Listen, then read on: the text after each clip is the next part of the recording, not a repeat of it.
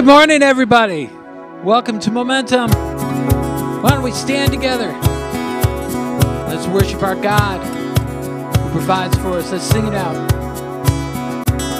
This dry and desert land, I tell myself, keep walking on. Here's something up ahead, the water falling like a song. An everlasting stream, your river carries me home. Let it flow, yeah.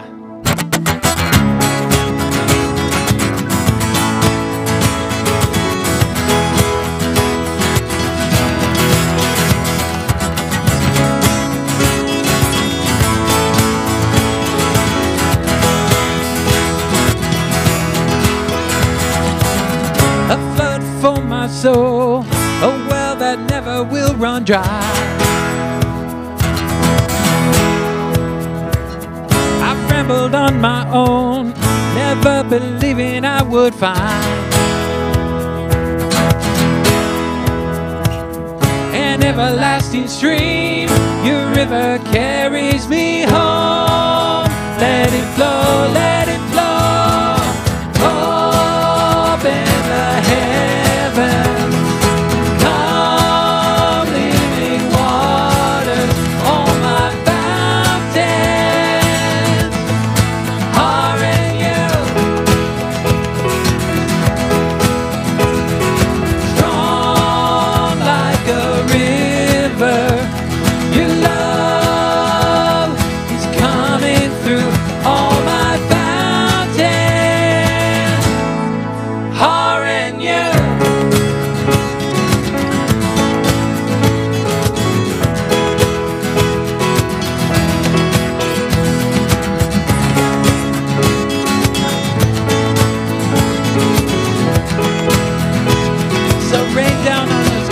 Rain down on us, rain down on us, Lord.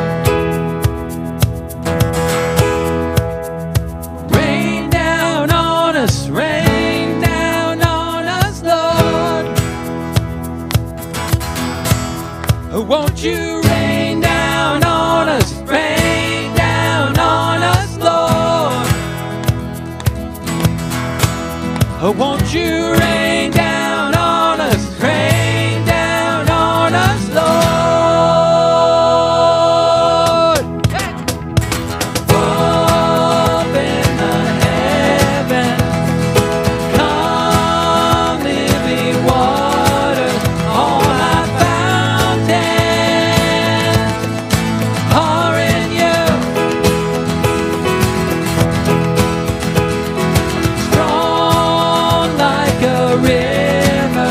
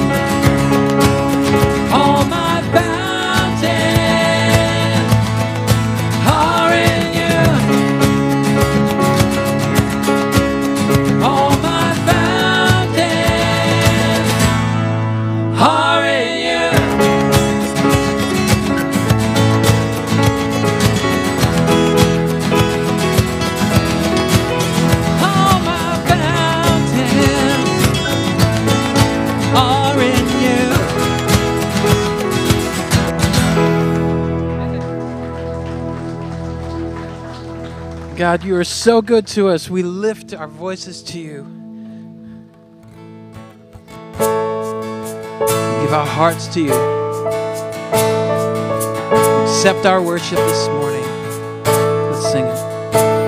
Oh, I've heard 1,000 stories of what they think you're like, but I've heard the tender whispers of love in the dead of night, and you tell me that you're pleased and that I'm never alone. You're a good, good Father. It's who you are. It's who you are. It's who you are, and I'm loved by you. It's who I am. It's who I am. It's who I am.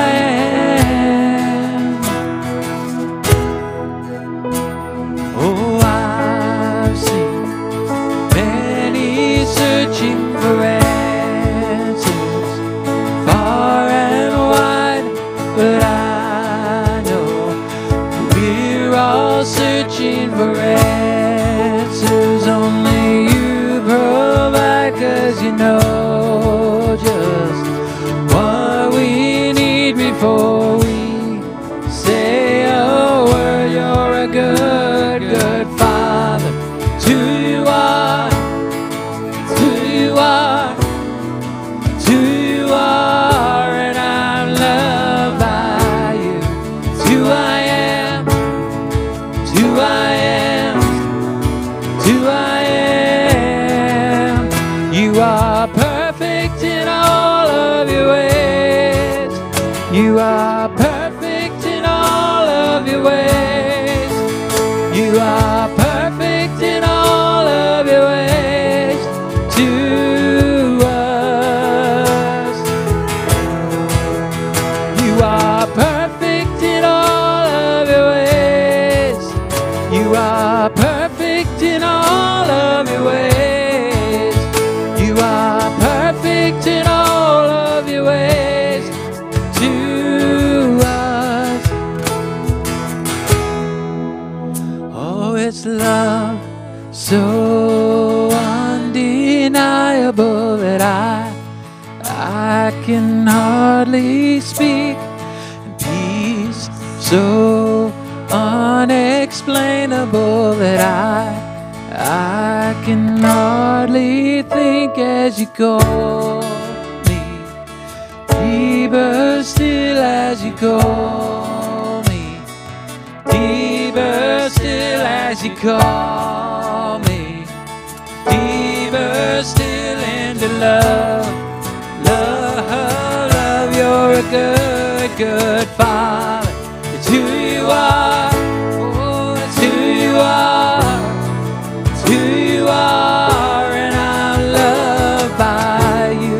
It's who I am. It's who I am.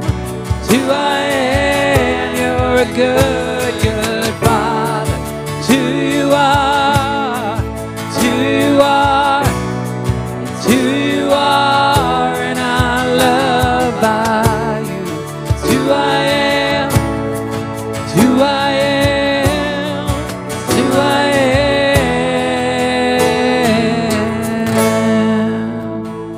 Yes. Amen. Yeah. Great singing, everybody. You can have a seat.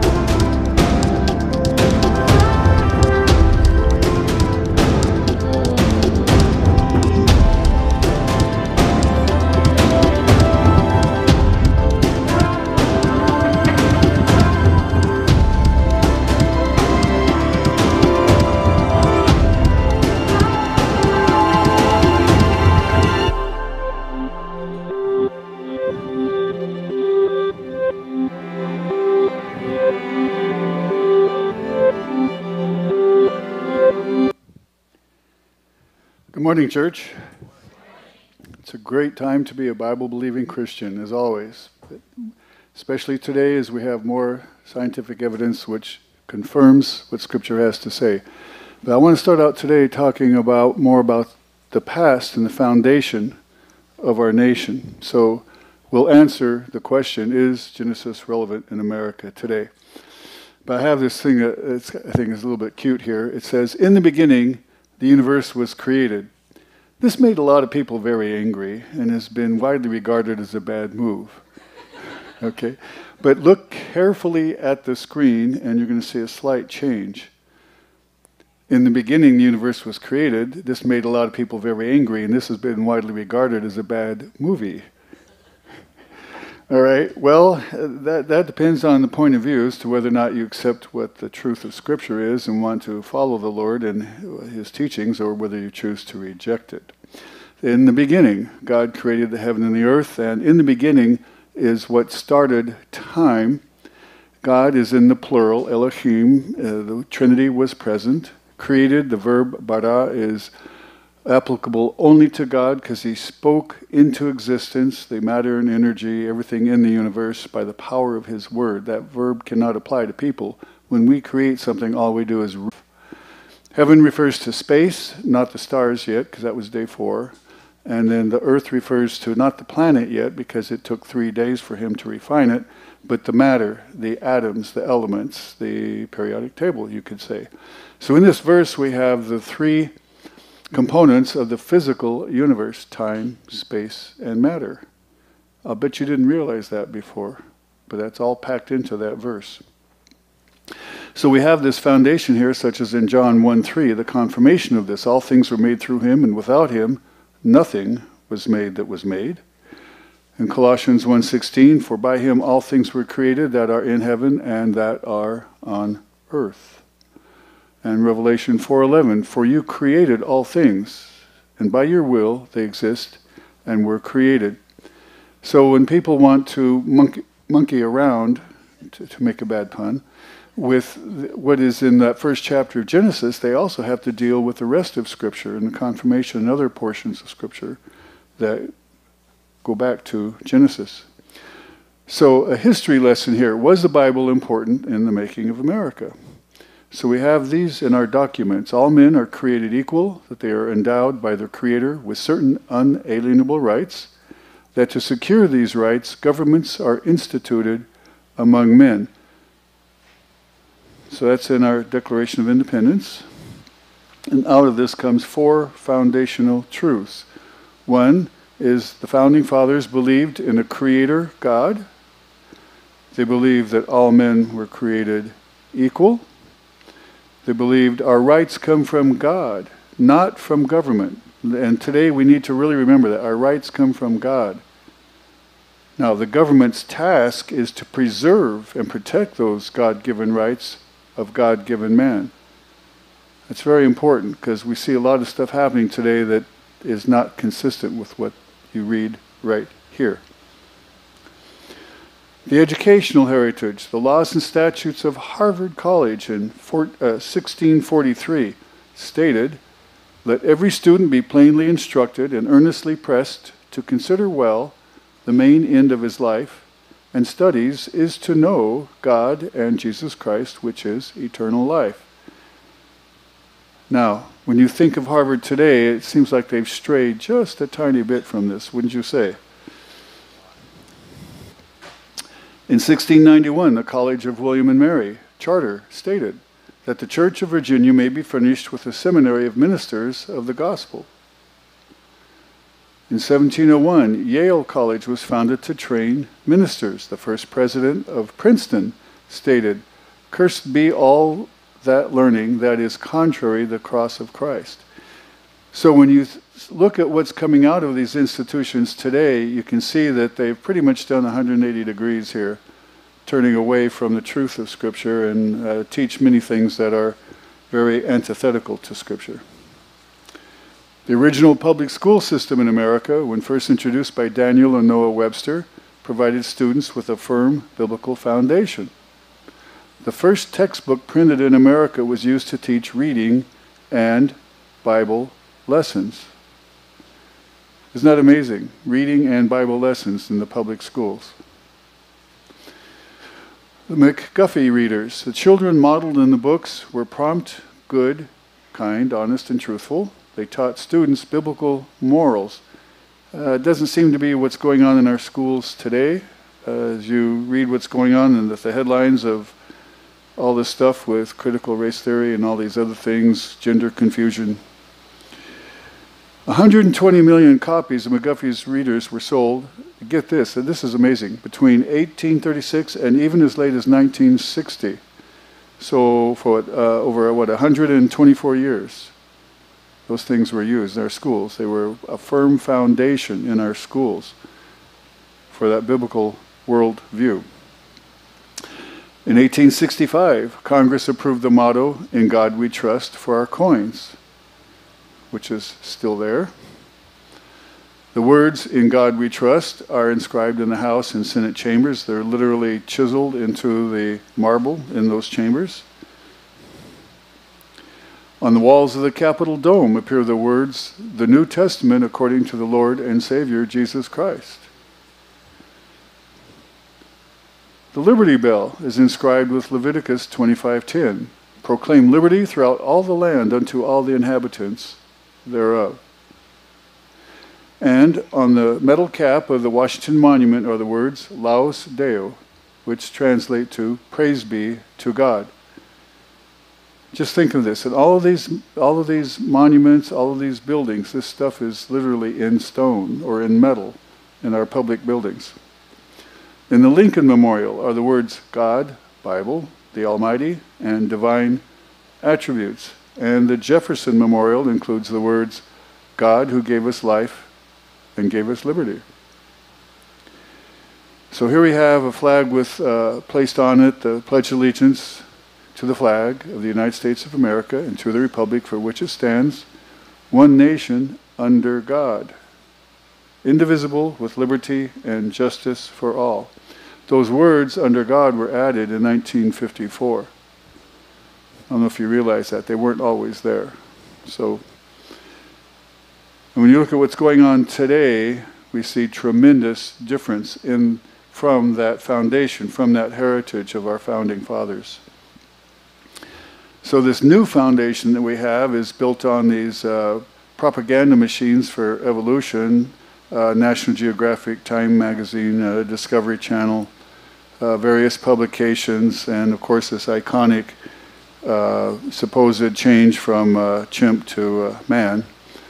And so we have this doctrine of atheistic evolution replacing the belief in God as creator. So in our public schools, state schools, disallow the singing of Christmas carols. I'm ancient enough to have been in a situation when I was in grade school, we actually sang Christian Christmas carols in school, and even some of them in Latin. And this was at a public school here in the valley. Disallowing prayer. I remember we even had prayer at the beginning of each school day when I was in grade school. Disallowing the posting of the 10 Commandments, whether it be in schools or in even our courthouses these days. Disallow the name of Jesus at athletic events or school assemblies, but we still have students who are bold enough to initiate that at football games. I'm glad that those children are so well-founded. And disallow the teaching of a creator God. Yet, all this talk about separation of church and state, but our public schools are tax-supported, and they teach religion. They teach the religion of evolution. The religion of evolution. It's a taxpayer-supported, mandated religion being taught in our public schools. So there is no separation of church and state. You have to think about that one. So as a result of this, marriage is under assault, and that is my beautiful bride there. The value of human life is under assault with abortion, this business of euthanasia. Children are under assault, all the stuff going on with confusing them about who they are. Education in the Bible is under assault. And that's my second born, my daughter there, when she graduated from college.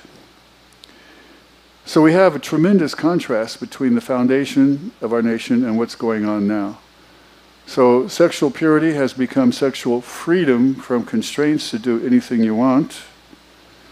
Academic freedom has become state-mandated training, and it's really indoctrination, it's not education. And there's just been too much of propaganda being given to our students, and then they get to regurgitate what has been spoon-fed to them. And so they talk about tolerance, and that's fine if you tolerate them, but if you have a different opinion, they don't tolerate you. So this business of tolerance is a one-way street. Freedom to live has become freedom to choose who dies. As I mentioned, abortion, euthanasia, physician-assisted suicide, and it's become legal in more and more states as time goes on. Absolute morality has become moral relevance. Oh, well, what's true for you is fine, but it's not true for me. And so that's fine. You can believe what you want to believe, but I'm going to believe what I want to believe. And so there is no absolute truth. It's been done away with. And of course, Scripture is full of absolute truth. And the interesting parallel to bring up to someone who says that is, okay, so are you telling me that spiritual laws change from one place to another or from one location to another, just like physical laws change? And then you get them to realize the physical laws don't change from one place to another. They're the same under the same conditions. And biblical principles have been deemed intolerant. So again, it's that business of, well, I'll tolerate what I want, but not what you may think, which is different. So God's Word is the foundation for this biblical worldview with laws, standards, marriage, and the meaning of life. But when evolution is inserted as the new foundation, then it becomes a different thing, such as man's opinion is inserted instead. Or we can have homosexual behavior, gay marriages now. Just because something is made legal by the Supreme Court doesn't mean that it's right. We have to keep that in mind. Being legal is not necessarily being correct. So now we have that. Standards are replaced again by man's opinion, so that whatever you want goes. And the meaning of life has been cheapened tremendously by abortion and these other problems, such as late-term abortion. Even now, in certain places, they say, oh, yeah, we can abort someone up to the actual time of delivery. It's just astounding on how people can somehow in their brain justify that and live with that. Well, being a U of A grad, I like to take any opportunity I can to diss ASU.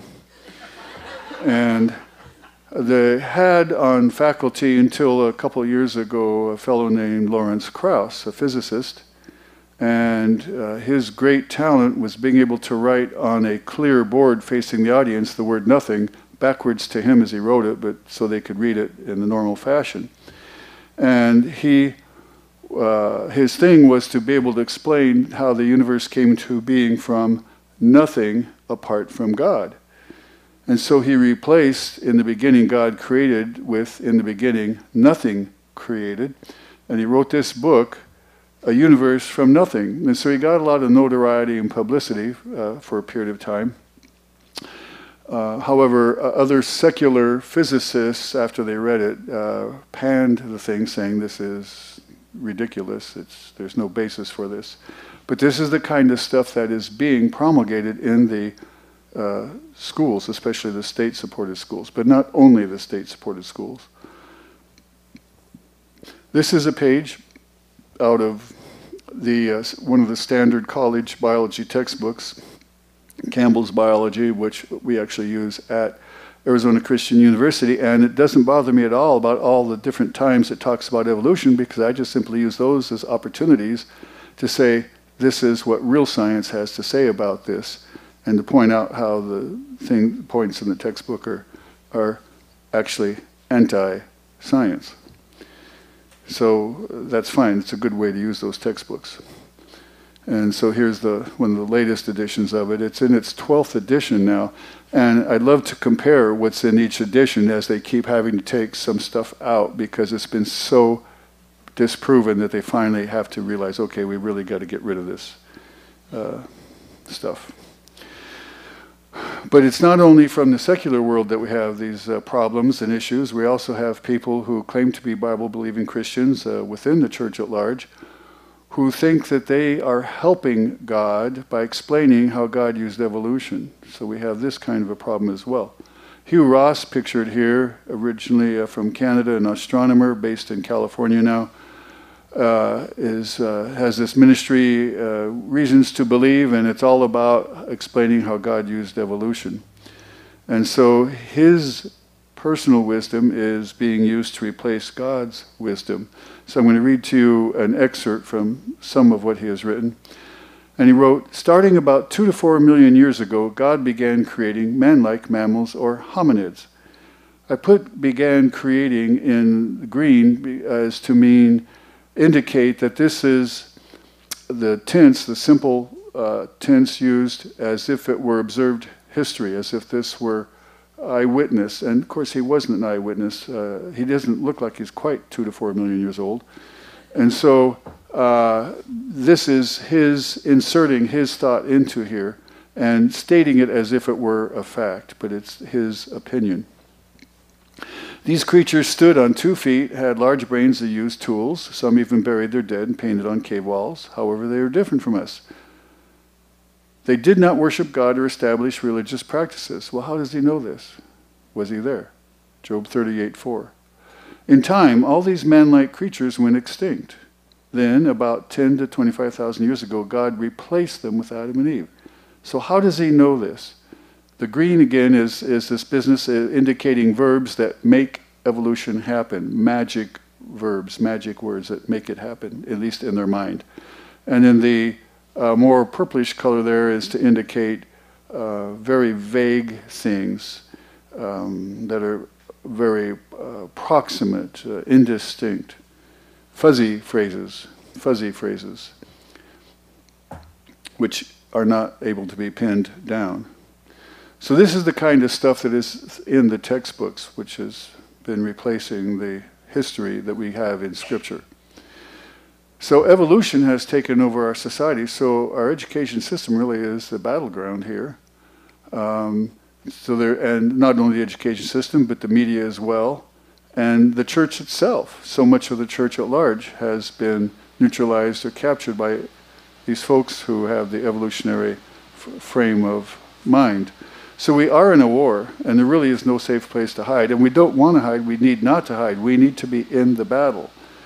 We need to be taking this truth out into the public place and simply share simple things. Some of the simple things I gave to you last week or this coming weeks.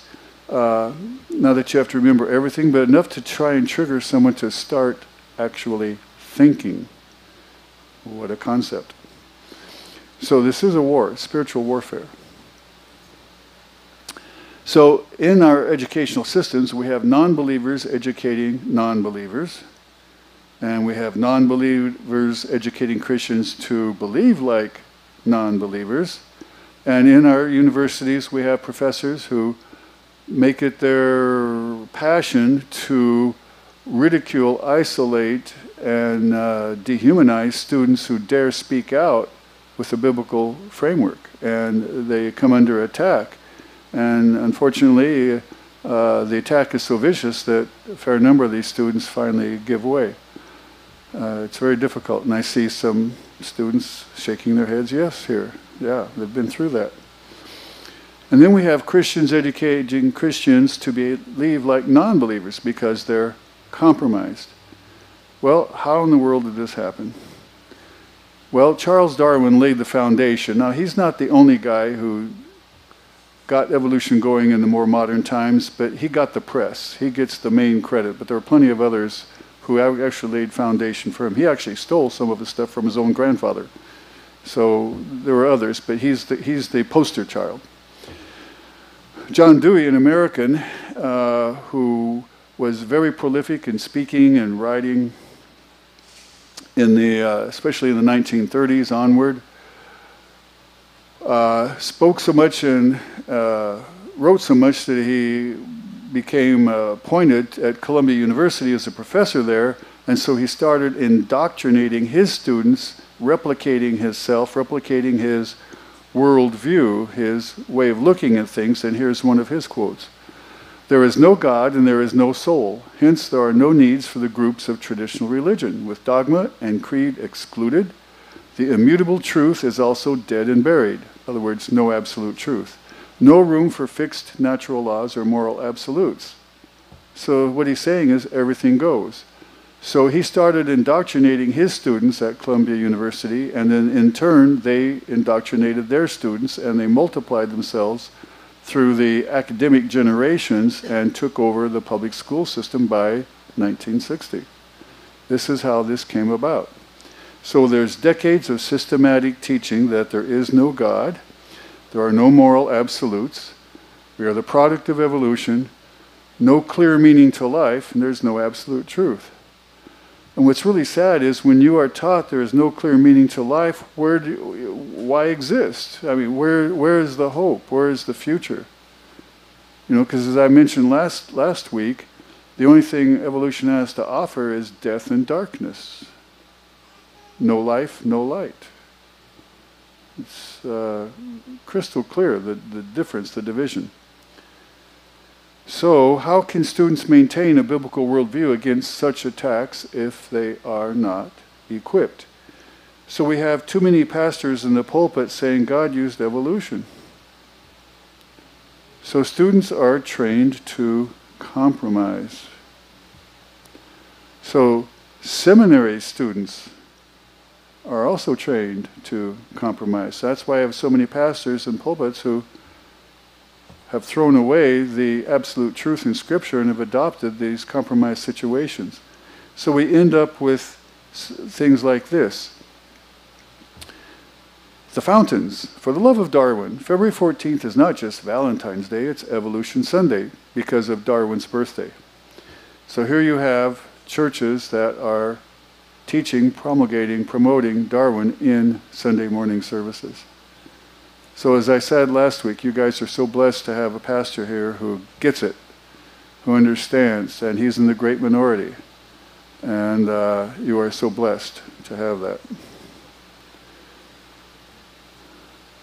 So in their little inside inserts, religious people from many diverse faith traditions and locations around the world understand that evolution is quite simply sound science. It's like today with this COVID stuff, follow the science. Well, they're not. They're not following the science. So this reminds me of 1984, New Speak. Okay, that's what's going on. If God used evolution, we lose the meaning of the word day, and we talked about that last week. The order of created things, because the order of the history given us in Genesis 1 is totally different than the order of the evolutionary scenario, and I choose the word scenario, it's a piece of fiction, like a stage play. The flood is replaced by a local flood in their mind. In Exodus chapter 20, the 10 Commandments and the 4th commandment, there is confirmation that God created the heavens and the earth and the sea and everything that is in them in 6 days, and then gives the command to rest on the 7th day and keep it holy. He's not talking about working 6 long periods of time and then resting 1 long period of time. That's not humanly possible. And he's not writing the note to himself. Memo to self, work 6, rest 1, long age. Right? So you have to really just obliterate Scripture to adopt this way of looking at things. Okay, Christ himself is confirming in Mark 10:6 in the beginning. He created them male and female, not after some long period of time of evolution. And then as these 3 verses I started out with, again, created all things. But then in chapter 3, we had Satan come along and do his thing. And then in 2 Corinthians from chapter 11, but I fear lest by any means, as the serpent beguiled Eve through his subtlety, so your minds should be corrupted from the simplicity that is in Christ.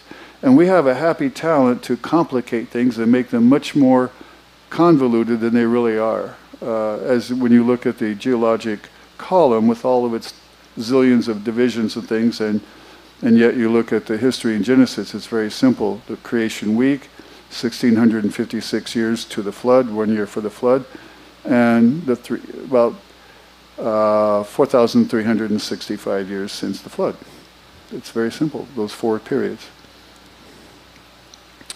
So the foundation is in Genesis.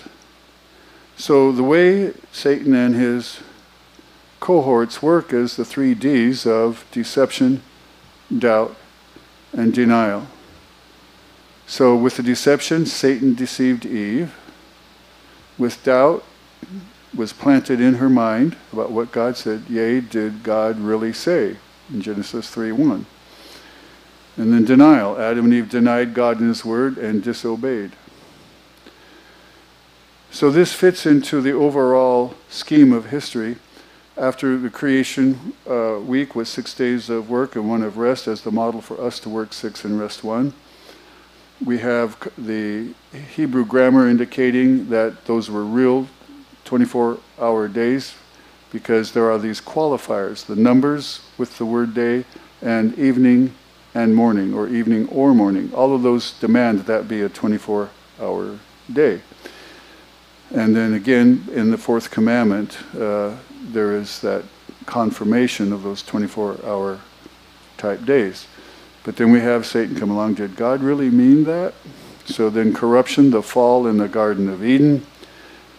And then, for in that day that thou eatest thereof, thou shalt surely die. And Satan says, did God really say that? You know, doubt, putting doubt in. And then that led to sin becoming so severe that God said, okay, I'm going to wipe man off the face of the earth, literally. And that's what he did with the flood, the Genesis flood, Noah's flood. And the waters prevailed exceedingly upon the earth and all the high hills, and were under the whole heaven were sundered. So, all, whole, everything. Bless you. There is no exception here for this to be a local flood. Did God really mean that? Confusion. 106 years after the flood, people had become very, very disobedient again. Didn't take all that long. God had given the command twice in chapter 9 of Genesis to spread out, multiply, fill the entire earth, but they stayed gathered together at Babel and were building a tower to worship the creation, or possibly even fallen angels, and were not spreading out. So God forced them to spread out by confusing the languages, by family groups. And you know, when you can't understand what the other person's saying, you get frustrated, and after you talk louder and faster, you finally realize you're getting nowhere, and you move on. Be fruitful, multiply, and fill the earth. So then they finally did after he forced them to. Okay, so then Christ came in the form of man, incarnation, to live the example for us in perfect obedience to the Father, and also to qualify to be that sacrifice on the cross, to shed his blood and pay the price for our sins, so that he would die in our place and that we could receive forgiveness if we place our faith in him and what he did for us. And then, of course, after that, the resurrection, showing the recreation of life, the eternal life that follows. And then consummation. This is really a pun here. It refers to the end of history, the beginning of eternity future, the consummation, bringing it to the point of fulfillment, and also consummation in the sense of burning up. That in 2 Peter chapter 3, it's written that the earth and the universe will be burned up, literally by fire, consumed by fire. And this is necessary because what the flood did was simply bury the evidence of sin. It didn't do away with it, it buried it. And if the planet were allowed to continue on into eternity, then all of those traces of sin would still be allowed into eternity, and God's not going to tolerate that in His presence. So that's why the universe, not just the earth, but the whole universe, because of Romans 8:22, saying that all of the creation was affected by the fall. That's why the whole universe must be burned up, to remove all of that, so that eternity future will not be contaminated. So we deal with these various types of reinterpretations of Scripture by those who want to compromise it to accommodate the evolutionary time frame, saying that the local flood instead of the global flood of Genesis, saying that God used evolution, theistic evolution, which of course compromises His character, because He said 5 times it was good and 6, and the last time very good about creation week, and yet if those days are millions of years and the fossil record is interpreted as a record of death and disease, which it is properly, then that's saying that's God calling all that death and disease very good, and that impugns His character. The day-age business says that each day is a long age. We've dealt with that. Progressive creation is Hugh Ross primarily, but others as well, who say that indeed it didn't finish at the beginning of chapter 2 when Scripture tells us that creation was completed, but rather that God is still creating through evolution up to the present day. Gap theory says, well, somewhere we need to put these millions and billions of years, so we'll stick it between verses 1 and 2 in chapter 1 of Genesis. And all sorts of funny inventions there which actually fail in their attempt to deal with the history in Genesis. And in the framework hypothesis, unlike the others, totally does away with any concept of trying to deal with the history in Genesis, and simply says that all of these concepts in chapter 1 of Genesis are just happy, nice thoughts that we maybe kind of, sort of, should have pay a little bit of attention to if we feel like it. So all this stuff is what compromises Scripture. So you end up with theological jello that you cannot stand on. No foundation. So here is an example of that. Taking the Bible seriously, but not literally. Okay? Now, sad but true, the way these people look at it. So if a day does not mean a literal day in Genesis, then how do we determine the real meaning? Well, if scientists are to determine it, which ones? And the same holds for Bible commentators, if day does not mean a literal 24-hour day. So the proper study and the principles of language usage are what need to be employed. These are called hermeneutics. This is the proper way of interpreting Scripture. You take a look at the language usage. So in this, you study the interpretation of the written text, the method of interpreting Scripture. You pay attention to context. You don't take something out of context. And so with this business of day, the context here is in Exodus, the context is indeed about creation. It's hearkening back to creation. In Leviticus, the priest shall look on him again the 7th day. Okay, that is a different context. Or here, it came to pass on the 20th day of the 2nd month, 2nd year, that the cloud was taken up from off the tabernacle of the testimony. So again, this is a different context. But all of these, the number is with the word day, so that means it has to be a 24-hour day. This can't be long age. These cannot be long ages of time. And then Joshua 9:17, the 3rd day, children of Israel journeyed, came into their cities, the 3rd day. So again, it's a different context in creation, but the same laws apply of the number requires that the word day be a 24-hour day, not some long period of time. And so in Genesis especially, but throughout Genesis, throughout the Old Testament, but specifically here in chapter 1 of Genesis, we're talking about these qualifiers that demand it be a 24-hour day. Number, evening, morning, night. It's not some poetic thing, it's history. And remember that in Exodus 20:11, God inscribed with his own finger those commandments in the stone. And so we look at chapter 2, Verse 4, these are the generations of the heavens of the earth when they were created in the day that the Lord God made the earth and the heavens. All right? Now, this does not have a qualifier here. It doesn't have a number, doesn't have evening, morning, night. So this is referring to in the time period. This is more than just a day.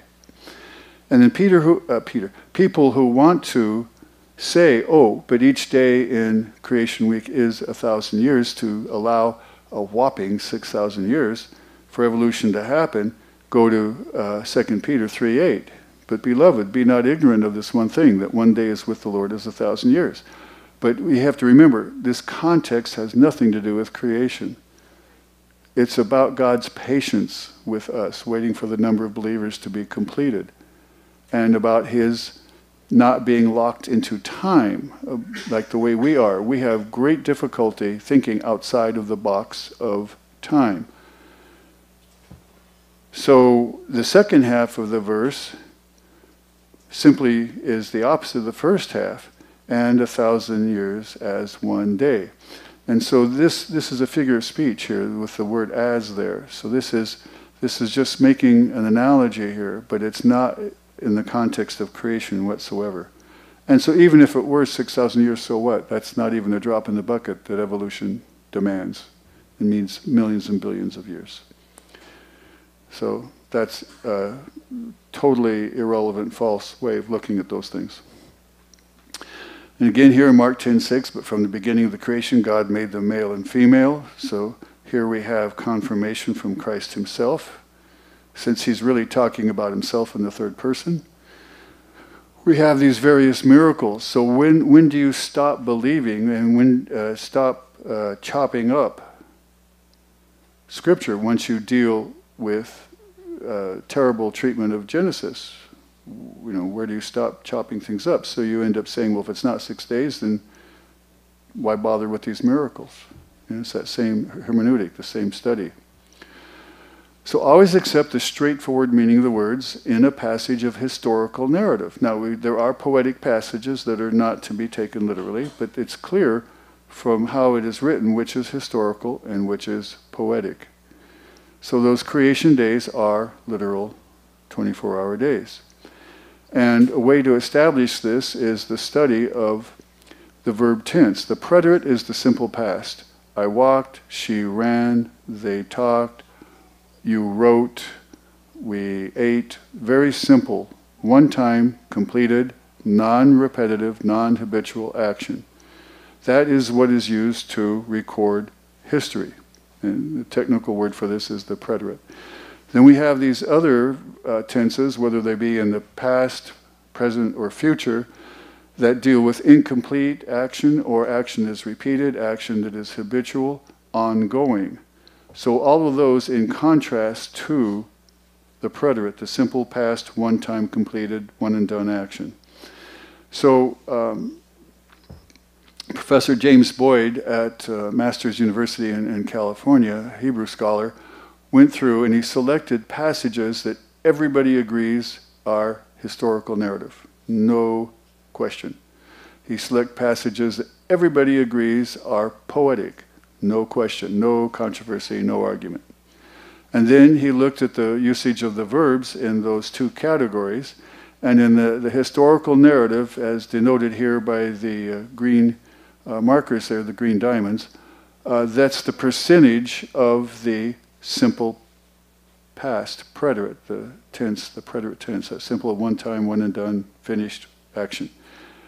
And notice that with only one exception, that all of those have 25% or higher percentage of that preterite tense. Then from the poetic passages, with only one exception, they're all below 20% of the preterite tense. So there's a very clear demarcation as to what passages are historical narrative and what passages are poetic. There's no confusion here. And when you look at Genesis chapter 1, it has 65% of the preterite. So this is clearly historical narrative, not poetic. It's very straightforward. And so we are to take that history given to us and with its absolute truth, use that as the foundation for how we think. So we are here to influence non-believers, not for them to influence us. And that's what's going on in a great extent, in and outside of the church. That's why so much of the church is indistinguishable from the world and is so weak, impotent. So what evidence has God given us about His creation? Well, He's given us His Word, number one, and He's given us design and complexity. So here you see a diagrammatic representation of a cell and also of a short segment of DNA. Well, from Romans 1:19 and 20, because that which may be known of God is manifest in them, in us, for God has shown it to them. For the invisible things of Him from the creation of the world are clearly seen. The invisible things of Him from the creation of the world are clearly seen, being understood by the things that are made, by what we can observe. Even His eternal power and Godhead, so that they are without excuse.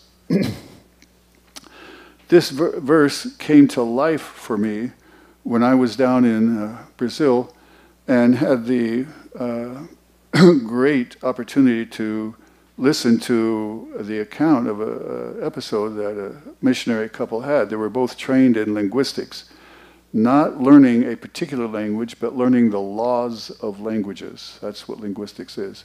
And they had their degrees in that, and so they were missionaries, and they were assigned to a tribe that lived way up in the headwaters of the Amazon, very western part of Brazil, up toward the Andes Mountains. A tribe of just a few hundred people. No one had any clue what that language was like.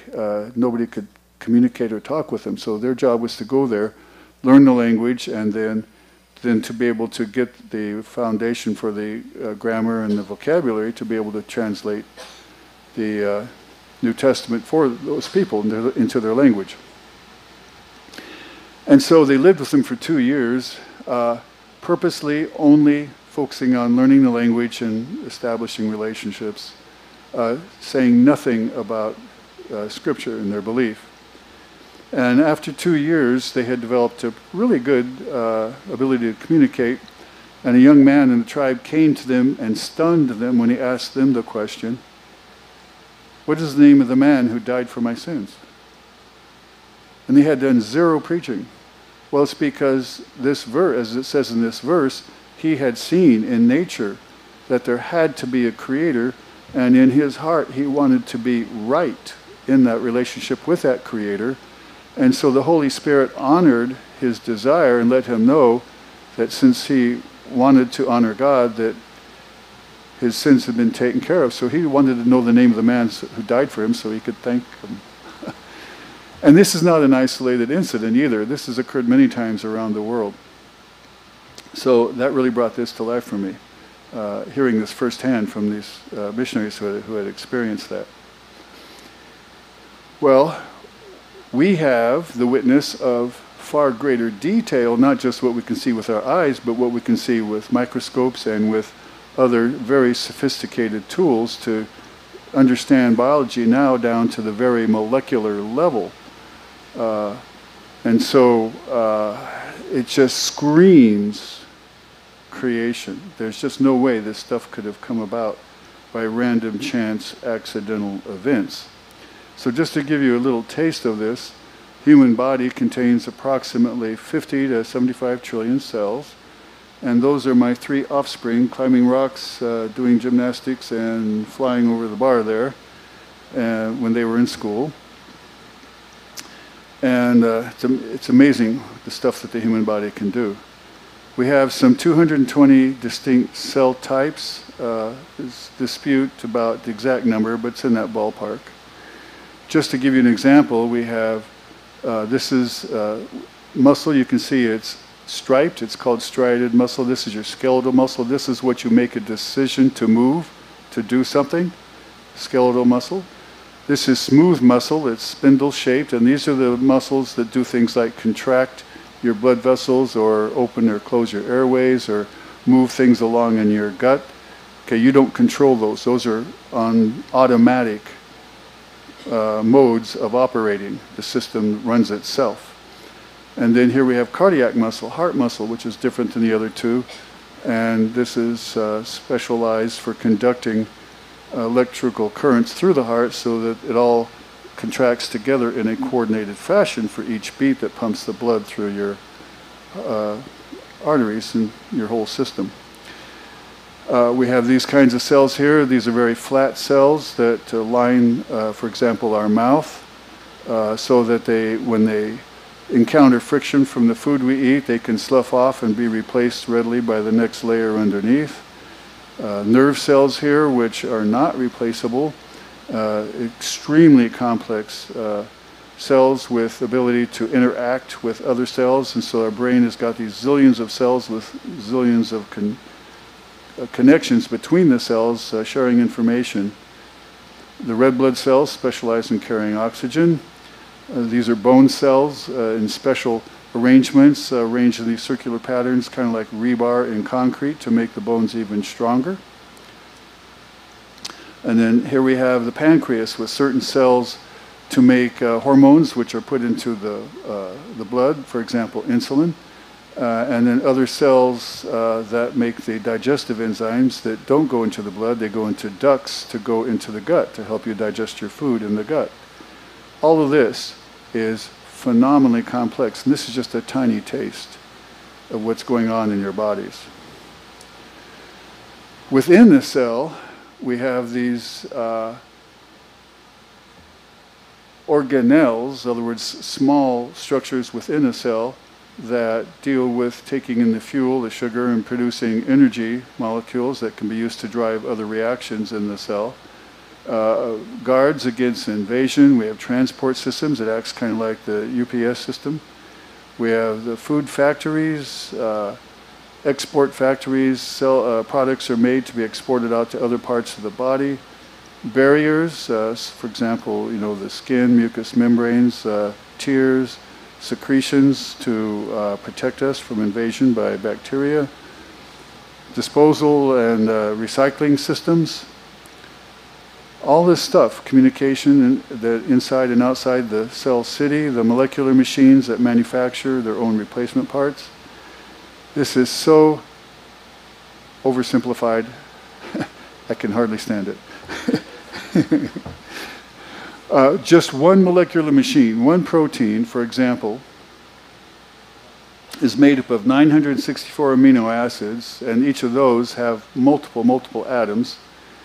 302 lipid, or you could say fat molecules, over 12,000 water molecules, and over 112,000 atoms in just one molecular machine. And we have thousands of different kinds of these molecular machines. Okay, well, the atoms themselves have electrons which are outside of the nucleus, and then neutrons and protons in the nucleus, and how they interact with each other. My students I see here are having a fun time learning about in goriest of detail in our organic chemistry class.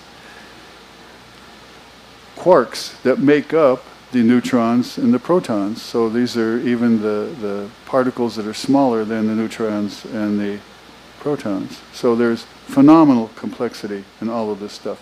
There is no way that any of this stuff could come about by random chance events. It all has to be just the way it is. It's Goldilocks. It's Goldilocks. Not too hot, not too cold. It has to be just right.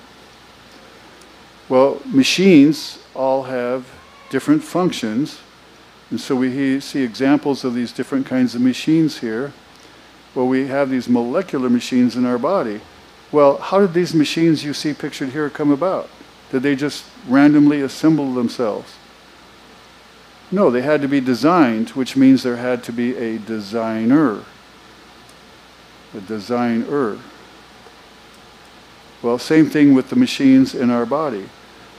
Well, DNA is the software of life. It contains the information for the designs that was put there by the designer.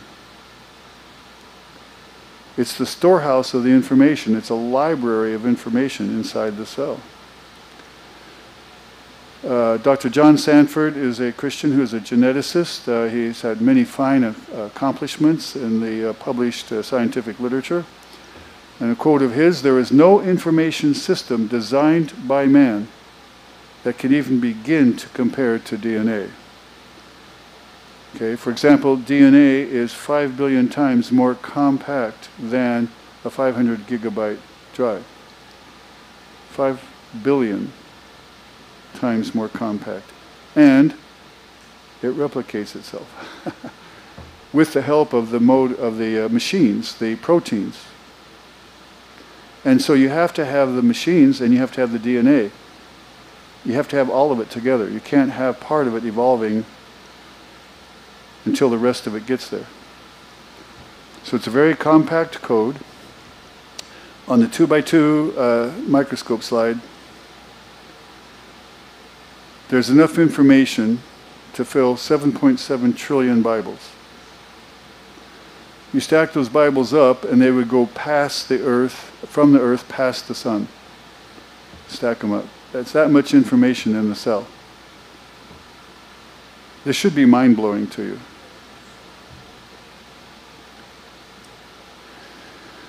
Okay, here is a quote from a secular scientist. "A billion universes, each populated by billions of typing monkeys, could not type out a single gene of this genome. And we have some 20,000 plus genes." Okay.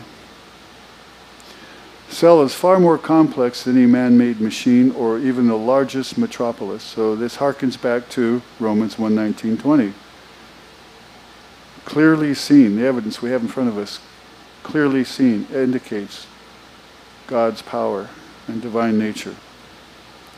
So here are letters representing the 4 bases, the 4 letters in the code that DNA uses, and also in RNA.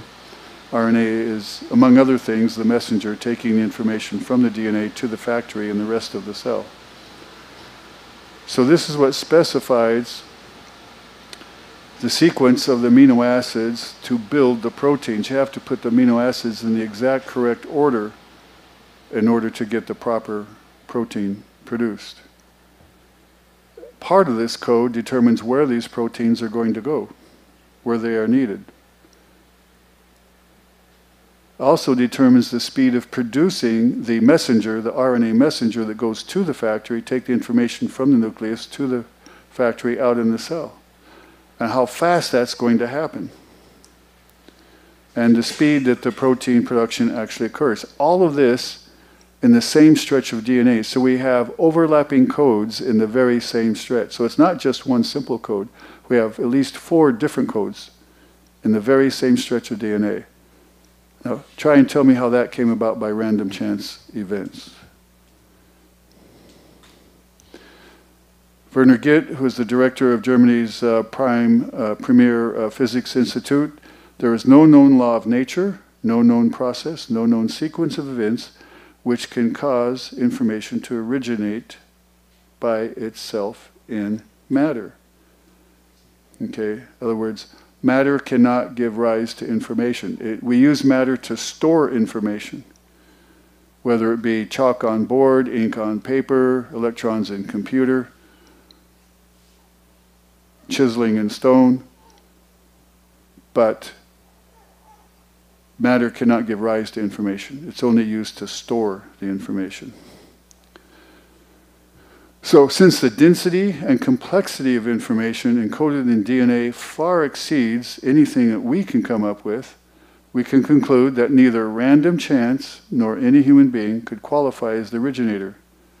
So we must, therefore, we have to look to an all-powerful, all-knowing creator who came up with not only information, but the machines to use that information to cause the processes that are necessary to happen.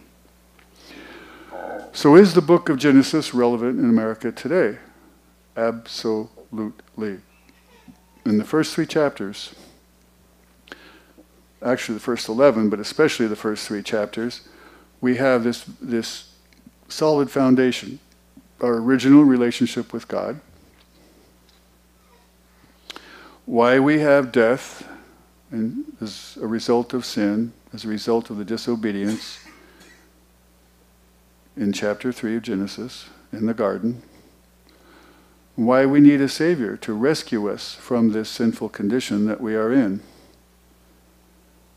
and why God will make everything new. So we can't deal with this cut and paste theology where the scripture gets chewed up and you select what's, cherry pick what's, nice that you want to hold on to and discard the rest. You have to have the whole thing, because all of the rest of the book rests on those earliest chapters of Genesis. It all begins there.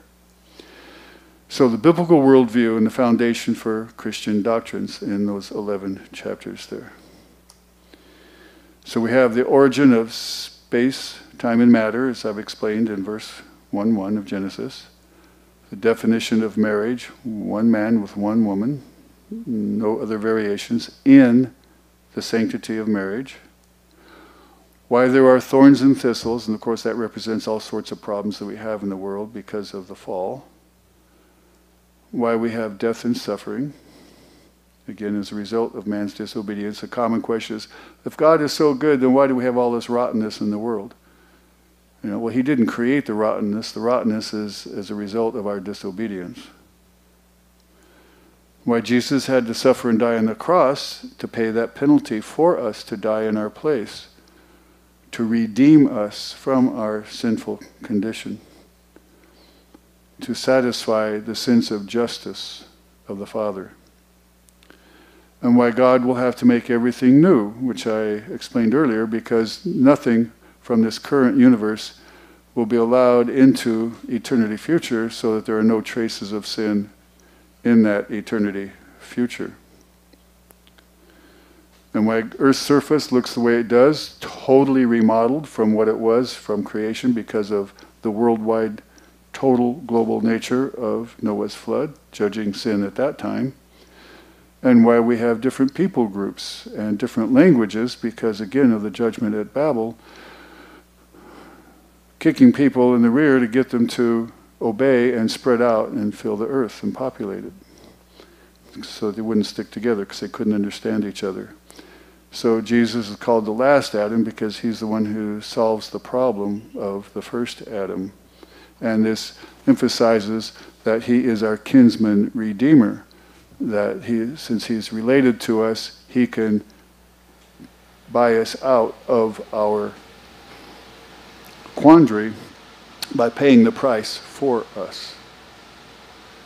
So is the book of Genesis relevant today in America? Absolutely. So we learn about the character of God in these chapters. He is all-powerful. Only he can create matter and energy out of nothing. He is the God of order. In him all things consist. And this was what sets Christianity, as well as Judaism and the Muslim faith, apart from all other religions, is he's the God.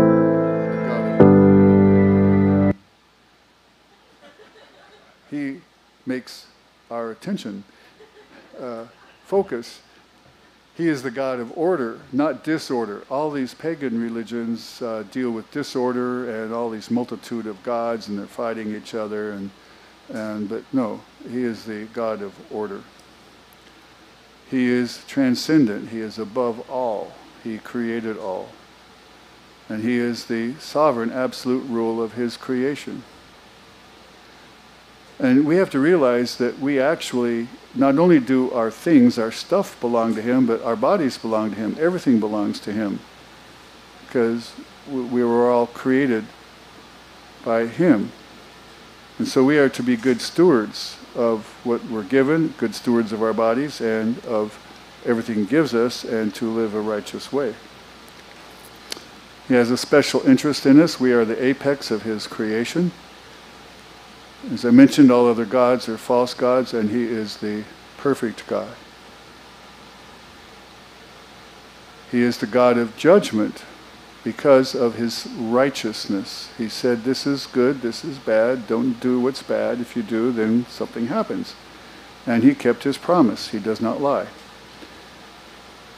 But he also is the God of mercy, grace, and love. And that's what Christ is all about, is since he is love, mercy was granted, grace extended, and love shown by his death on the cross to pay the price for our sins. So that concludes the talk. I'll finish us up with a prayer and then turn it back over. So Father, Lord, thank you for this opportunity to share your truth. Just pray that it penetrates hearts and that this information given will be used by folks here to reach other folks who don't yet know you or who are confused about who you really are, Lord, so that they can have crystal clear understanding and come to faith in you. So thank you for this, Lord. Thank you for everyone here, and that we would all serve you and that you get the glory. In Jesus' name, amen. Amen. Let's give Dr. Kezele a hand. Thank you, Dr. Kezele. Dr. Kezele will be available at the back table back here in the back if you've got any questions for him. Anything you'd like to share with him or get some insight on, he'll be glad to help you with that. The Bible says in Psalm 139 that we are fearfully and wonderfully made. How many of you guys believe that this morning? Amen. You were made by God, and so you are a special design. And as we just saw in this presentation, this teaching time, it should give you a greater awe of God. It's like, man, wow, God has designed an incredible machine, and he's put his DNA and his code in me, and so it is wonderful. And so I hope that you will leave here today not just with information, but you'll leave here today with transformation. The Bible says that to be not conformed to this world, but to be transformed by the renewing of your mind. So I hope today God has done that in your heart and in your mind today. Just a couple of announcements as we dismiss. I can find my notes. Number one is the backpacks. I think we've collected all the backpacks back here. Let's give God glory for that. Amen. So 30 backpacks, and I think it's like, I started adding up how much everybody invested in the backpacks, like close to $1,000 that is going to be given to the boys at the RAM ministry. And so they're going to be receiving that for Christmas. So that's just a praise to the Lord. Also, too, are the Ingles in the house today? Where are they? There they are. I don't have my glasses on. We have the Ingles back with us today from Costa Rica. And they're in transition. They're going to be going to northern Arizona for a ministry up there. And you guys connect with them after the service. They can tell you all about it, maybe how maybe you can help support that as well. Also, hey, this coming Tuesday night, college and career night at 7 p.m. right here in the warehouse. So if you'd like to get involved with that, see Pastor Jeff Orr and also Tabitha. If you see her, they can connect you with that. And then also tomorrow night, we're resuming our For His Glory class, which is teaching on doctrine and theology right here in the warehouse at 6:30 p.m. So we're going to finish out the semester over the next 3 Mondays. Hope you can be part of that as well. You guys have a blessed week. So glad to see you. Glad that you're here. And we'll see you next time. Bye-bye.